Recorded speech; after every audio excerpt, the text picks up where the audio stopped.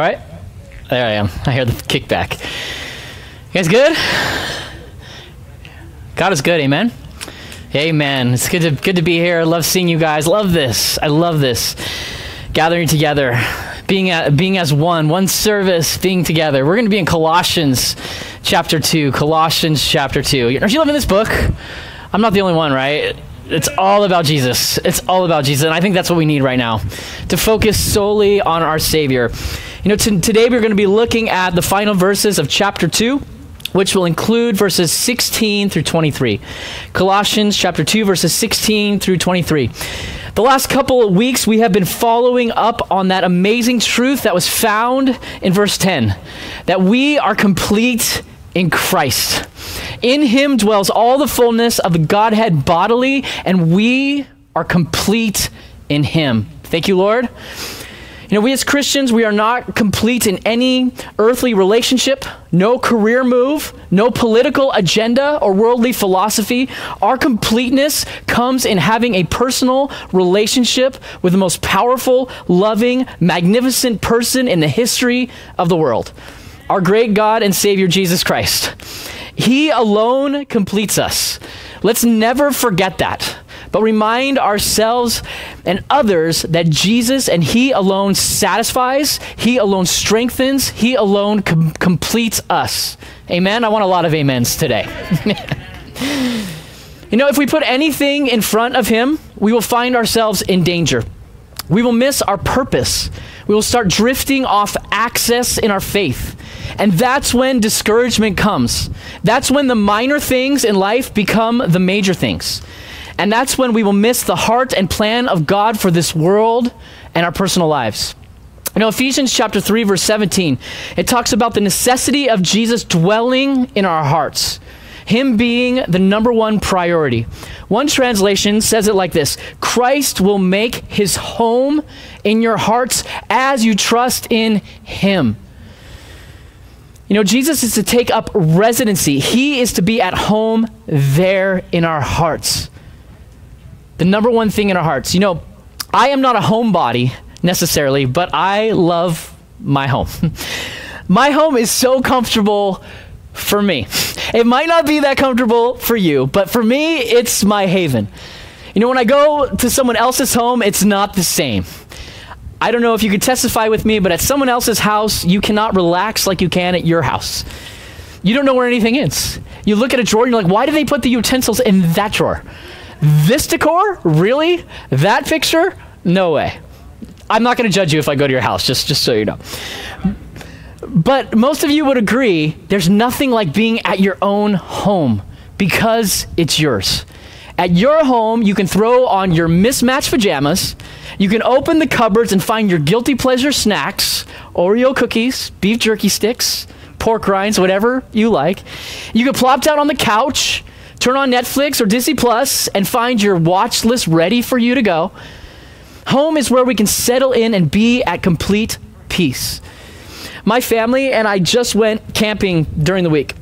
And let me just say that taking 3 kids out camping where there's no warm showers, no memory foam mattresses, no cell phone reception, no AC in 100+ weather at 8 o'clock at night, let me say it's not the most comfortable experience for extreme city folks like the Beck family.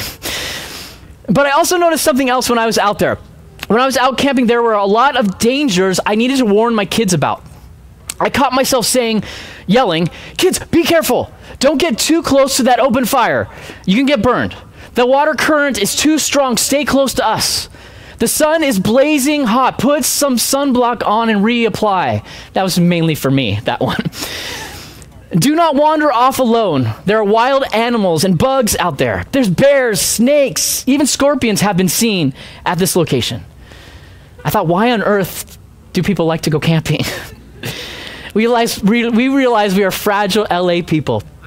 Let me just say, our next camping trip will be a hotel room with a thermostat and a pool. But I do like camping, just not every vacation. But my point is, when we arrived home, we returned to our comfort. We were at our peaceful little haven. It's the place that we found our rest. The same is true in our Christian lives. Christ is to be where our home is. In Jesus, we are safe. In Jesus, we are strong spiritually. And this is why the Bible instructs us to stay close to him and center our lives on him. This is why the Bible warns us to look out for dangers and be on guard from things that can negatively influence our lives and pull us away from Jesus. Because in this world, like when camping, there is a risk of getting bit up. There's a risk of getting burned, lost, and harmed spiritually. If we allow anything to take us away from that safe place where Christ is ruling in our hearts, we are in great danger. And today in our passage, Paul gives us 3 warnings that can endanger the Christian life. 3 things that we should look out for as Christians. And number 1 is legalism. Number 2 is false spirituality. And number 3 is self-imposed religion. Legalism, false spirituality, and self-imposed religion. So let's pray, and then we will go down our verses and look at each danger one at a time. So Lord God, we do thank you for today. We thank you for the work that you're doing in each one of our hearts. I pray that our Lord would be at home in our hearts and that we would be at rest in you, not looking to anything else but Jesus Christ, our Lord and Savior. We thank you. Open up your word to us now. In Jesus' name, amen. Verse 16 and 17, Paul writes, "So let no one judge you in food or in drink, or regarding a festival or a new moon or Sabbaths, which are a shadow of things to come, but the substance is of Christ." The first warning that Paul brings up is a warning against legalism. Legalism can simply be thought of as a Jesus and mentality. That instead of simply receiving and believing in Jesus' death and resting in his finished work upon the cross, there needs to be some sort of human effort and working that makes you right with God. That Jesus is not enough to save, but your own goodness and effort needs to be the emphasis. Well, right off the bat, let's be reminded this morning that Ephesians 2:8 and 9 is the truth for us Christians. "For by grace you have been saved through faith, and that not of yourselves, it is the gift of God, not of works, lest anyone should boast." Our goodness, our great works, our human effort, no matter how hard we try, will never be enough for us to be accepted by God. Only grace, only God's goodness, and through faith, believing in Jesus' perfect sacrifice on the cross, will we be saved. And so Paul says, don't let anyone tell you different or add anything to the cross of Jesus Christ, who alone saves you. He says, don't let anyone judge you, which means don't let anyone condemn you or add any unnecessary burdens to you. And specifically here at this church, there were false teachers who were coming in and saying, in order to please God, you need to believe in Jesus and. You need to believe in Jesus and eat certain foods. You need to believe in Jesus and keep certain days. They were adding to Christ diet and days. And I do think we see that around today. Regarding foods, I have heard things like, Christians should only eat this way. You are the temple of the Holy Spirit and you are putting that in your body. You know Adam and Eve, they didn't eat animals. And that's when things were perfect. So that means you shouldn't eat it either. If that is your conviction, if that's what you want to eat, only vegetables, more power to you. But it's not mine. For me, I'm eating meat. I love meat, and I will continue to eat meat. You know, while I was camping, one of the highlights was tri-tip that was cooked on an open fire. And just the smell of that makes you drool. Just thinking about that, again, makes me drool. I had bacon every morning. And I'm sorry, no Beyond Meat product or Impossible Veggie Patty can satisfy like the real thing. I love meat, but an even greater reason than the wonderful physical satisfaction that I get by consuming meat is the biblical support in the freedom that we have. In the Old Testament, God did give the children of Israel specific laws regarding what to eat and what not to eat. And if you study what God prescribed for them, there were some very beneficial health reasons to the clean eating he commanded them to follow.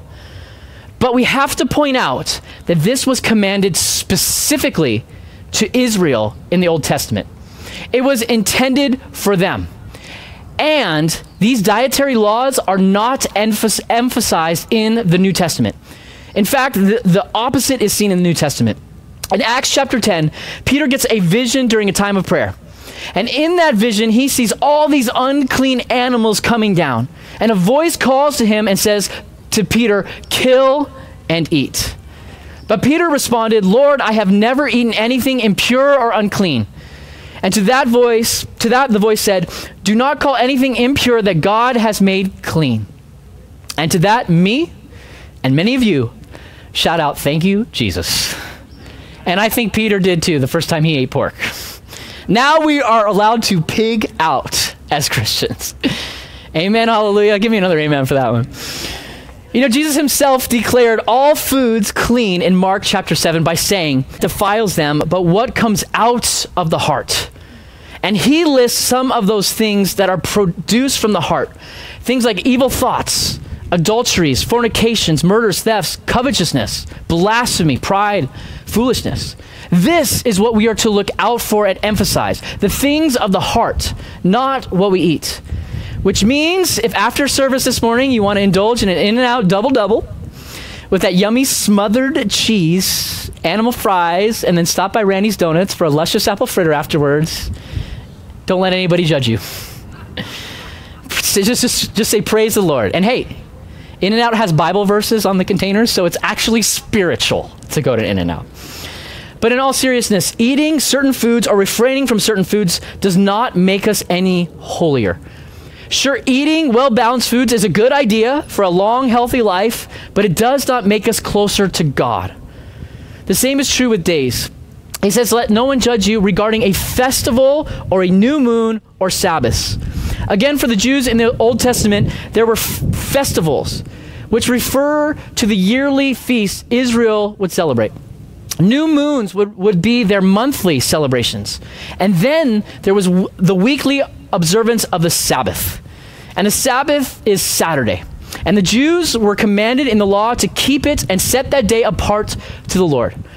But like with the dietary laws, the keeping of the Sabbath was a sign to Israel.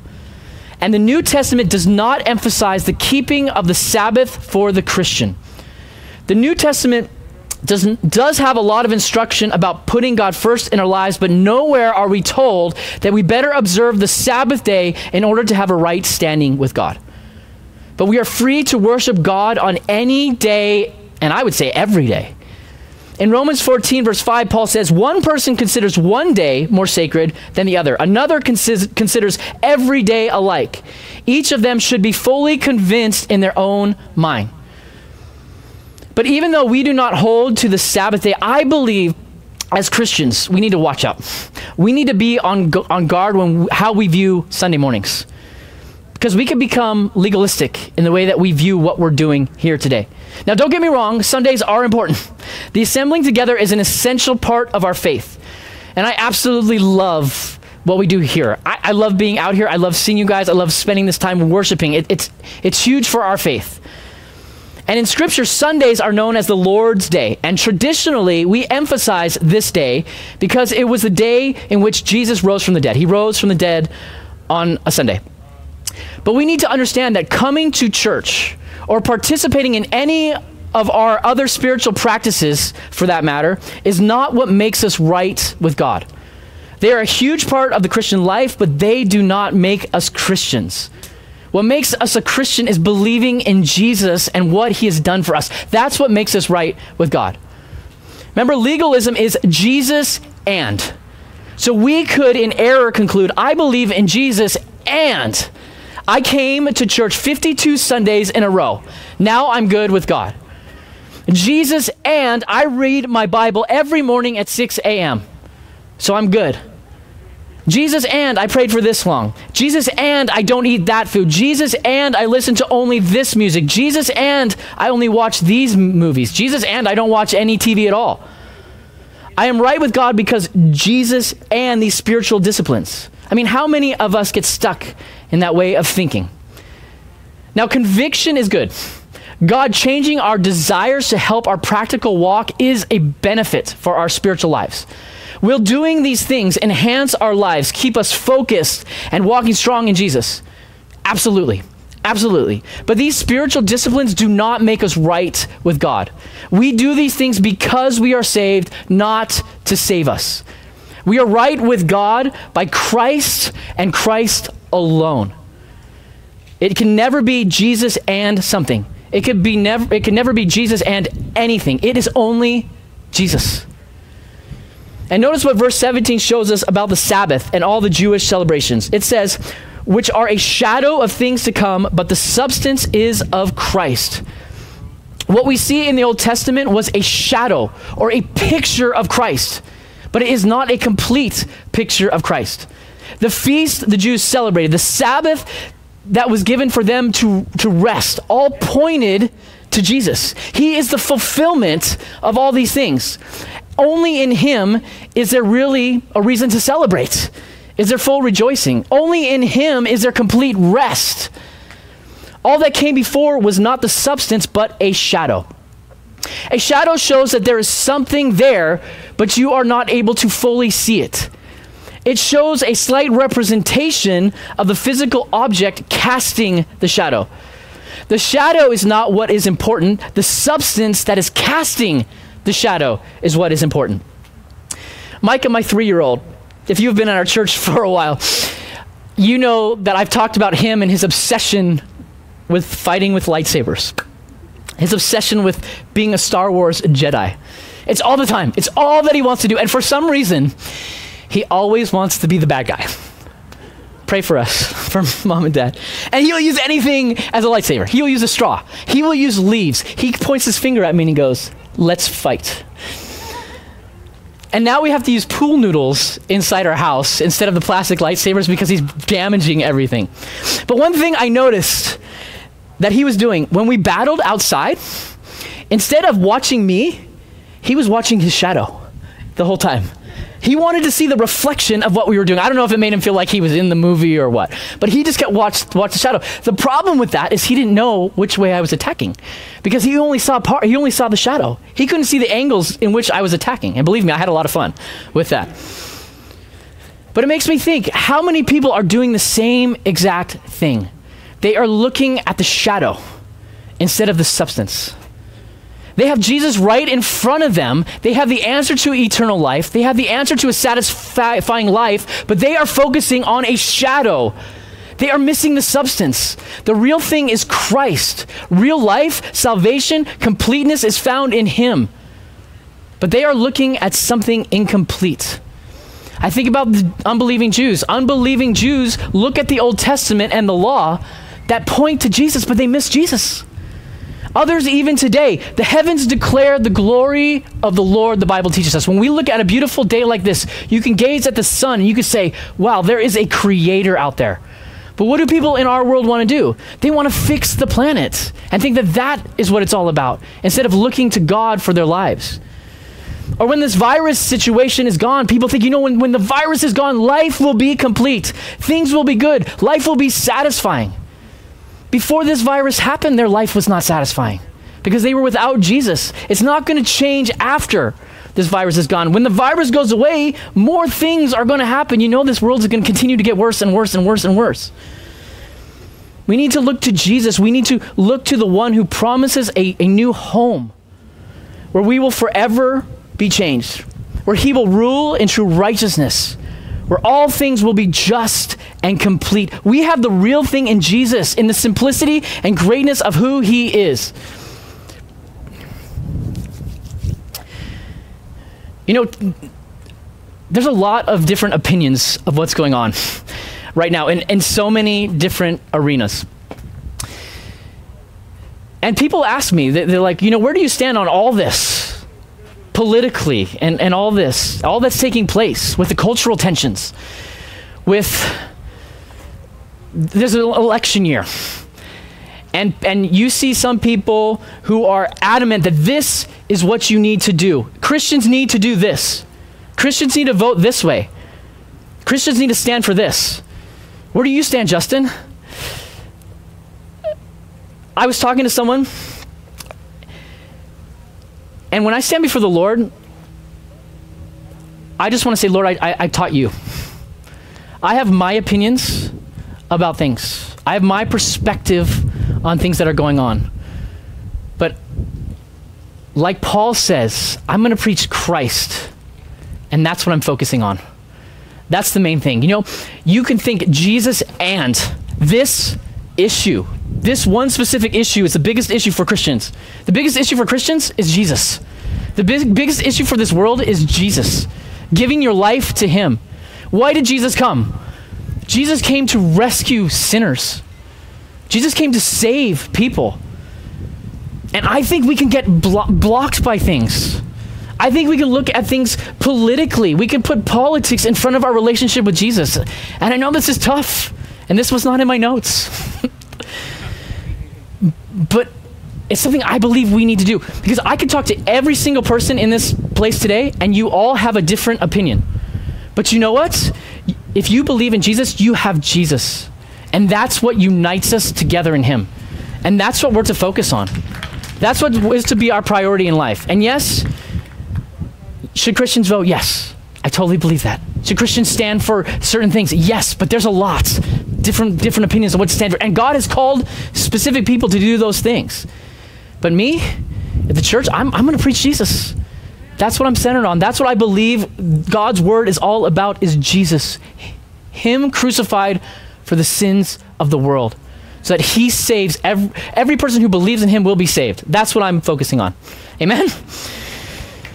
It can't be Jesus and anything. It's only Jesus. So number one, Paul warns about legalism. And number two, Paul warns about false spirituality. Look at verse 18. He says, let no one cheat you of your reward, taking delight in false humility and worship of angels, intruding into those things which he has not seen, vainly puffed up by his fleshly mind. As people miss the substance and reality of life in Christ, we can see that their belief systems are often based solely on counterfeit experiences. Now let me say, there are spiritual experiences in the Christian faith like no other. We know we're not to walk looking for signs or according to our feelings. We're to walk by faith, not by sight. But as children of God, those who are placing their hope and trust in Jesus, we can trust that our God will lead us. He will speak, and he will reveal things to us in supernatural ways, laying things upon our heart, directing us in his will. But here in our passage, in addition to those false teachers putting up legalistic trips on the church, there were some who are also trying to emphasize a spiritual experience other than the truth found in God's word. In verse 18, it reveals that instead of worshiping and honoring the true and the living God, they committed idolatry by worshiping angels. They were trying to persuade the believers that joining in this counterfeit worship experience would lead to a deeper spiritual encounter than they had with Jesus. And these false teachers put on this front, this outside expression like, we are so humble. We care for you guys so much. We want you to experience this deepness in worship. But in reality, Paul says these false teachers were vainly puffed up in their fleshly mind. These false teachers loved the attention they were getting as they took people away from Jesus, and it puffed them up. And their intriguing instruction, it wowed those listeners. It wowed the people. I mean, how many false beliefs or religions are wowing people today with counterfeit experiences? And some sound good. Some sound revolutionary and exciting. You know, I was reading and watching some interviews about one popular New Age spiritual guru who had a lot of intriguing, even captivating things to say. Totally off, but definitely fascinating. And as I watched, I could see how easy it would be for people who are not grounded in God's word to be deceived. Thinking, wow, his views, his ideas are so deep, they are so fresh. Man, I like that. And this guru even brought up Jesus, and that's when I was like, hold on a second. And he started off to discuss Jesus, even pointing out some truths about our Lord. But then that quickly switched to presenting Jesus as this new age kind of Jesus. And he explained that Jesus' main purpose was not to save us from our sins and to deliver us from eternal separation from God, but Jesus' mission was to be a spiritual guide and to be that is to be modeled, how we can have divine enlightenment, how we can have this God consciousness. That's what Jesus came to do. And as I was reading and watching these things, I was like, where did you get that? Where in the world does that come from? It does not come from here. That's not the Jesus we read about in the Bible. But I could see how people would be like, wow, I never thought about that. This is so profound. This is so new. There's a saying that says, if it is new, it is not true. If it is true, it is not new. It is so sad when people give in to this counterfeit spirituality, especially Christians who have walked strong in the truth for years, who get deceived and embrace unbiblical ideas. We need to stick with this and what it teaches. You know, when Jesus was standing before Pontius Pilate there, and he was about to be scourged and crucified for the sins of the world, he did not say, you know, I came to bring consciousness to all people. He said, for this cause I was born, and for this cause I have come into the world, that I should bear witness to the truth. Everyone who is of the truth hears my voice. Jesus came to deliver and redeem us, to die in our place, to reconcile man to God. This is what the Bible teaches. This is the truth. And true spirituality is not found in any New Age meditation. It's not found in any deep philosophical thought or even an intense internal sensation you feel inside. Now, that sensation might just be indigestion from the double-doubles and greasy fries that you're eating. True spirituality is found in God's objective, perfect word. At the beginning of verse 18, Paul says, let no one cheat you of your reward. Paul does not want them to be cheated or swayed or robbed of their prize, which is the truth that in Jesus is life, is satisfaction, and is found in him alone. If you are here today, you know this. God's word needs to be the priority in our lives. And that's what Paul is getting at. In verse 19, he says, these false teachers were missing it. He says, and not holding fast to the head, from whom all the body, nourished and knit together by joints and ligaments, grows with the increase that is from God. Now, there's a lot of worldly wisdom out there. There's a lot of things that sound profound, but true nourishment and spiritual maturity is only found in the head. It is only found in Jesus Christ. And church, we need to continue to focus on Jesus for the answers. We need to be on guard. If someone tries to convince you that life is about anything but a personal relationship with the Jesus of the Bible, we have to disregard it. Come back to what the word teaches, because here we will find strength, purpose, and nourishment. Amen? So look out for legalism, false spirituality, and lastly, self-imposed religion. Look at verse 20 through 23. He says, therefore, if you died with Christ from the basic principles of the world, why, as though living in the world, do you subject yourselves to regulations? Do not touch, do not taste, do not handle, which all concern things which perish with the using, according to the commandments and doctrines of men. These things indeed have an appearance of wisdom in self-imposed religion, false humility and neglect of the body, but are of no value against the indulgence of the flesh. On the same plane of legalism is the idea that in order to be right with God, we have to completely deny ourselves of any comforts or pleasures in our lives. And we might even think, well, Jesus said, he said, deny yourself, pick up your cross, and follow him daily. That speaks of agony. And we as Christians were to live under heavy burdens. We're to walk around with the mentality that the Christian life is all about heartache, difficulties, hardships, and sufferings. And this is what God wants for me. He wants me to live in agony. He wants me to walk around with my face looking like it's been sucking on lemons all day. Or Christians are supposed to have the Eeyore from Winnie the Pooh outlook on life. Everything is horrible. I'm supposed to be miserable. The joy of the Lord is my strength. And they believe that misery is a sign of spirituality.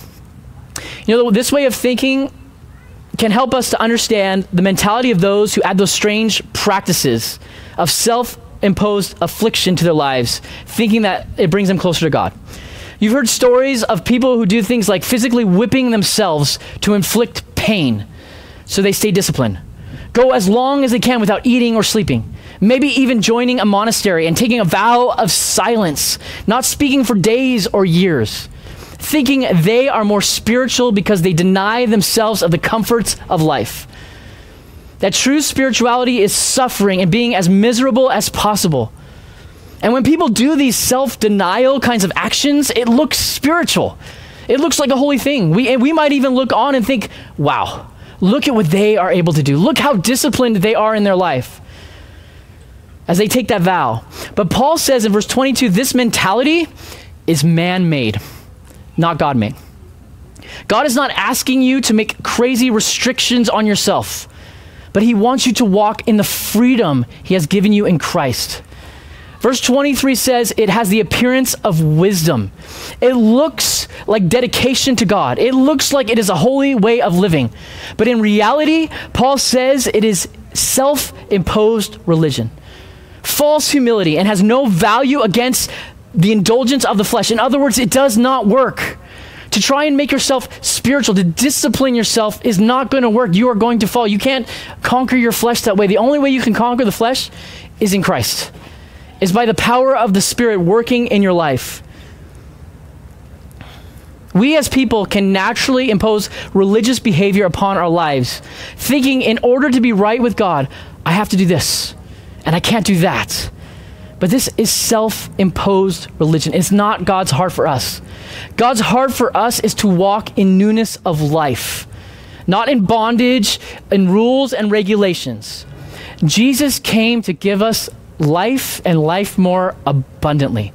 He wants us to have an overflowing lives, to have lives that are full of joy, to have lives that are full of rest, delighting in the Lord, walking with him every single day. Contrary to what we might think, God does not look down on us and say, I want you to be miserable every day of your life on earth. And that's why you're going to appreciate heaven, because one day things will be good. No, he wants us to experience the fullness of him now. He wants to experience true life in him right now. Yes, heaven will be 100 billion times better than the most wonderful day we've ever had on this planet. But God wants us to experience the richness of life that he has for us today. You know, the Christian life does have spiritual attacks. The Christian life does have persecution. The Christian life does have hardships. And trials and sufferings are part of it. But we as Christians are still called to flourish during that time. Walking in that grace, walking in the power of the Spirit. We are called to rejoice and have joy in the Lord as he encourages us through it no matter what we face. And the only way, Christian, you will experience that through this pandemic, through the uncertain days, through the internal struggle that you are facing, through all that you're seeing in this world, is to have that real personal relationship with Jesus. We have heard it, and most of us have said this statement.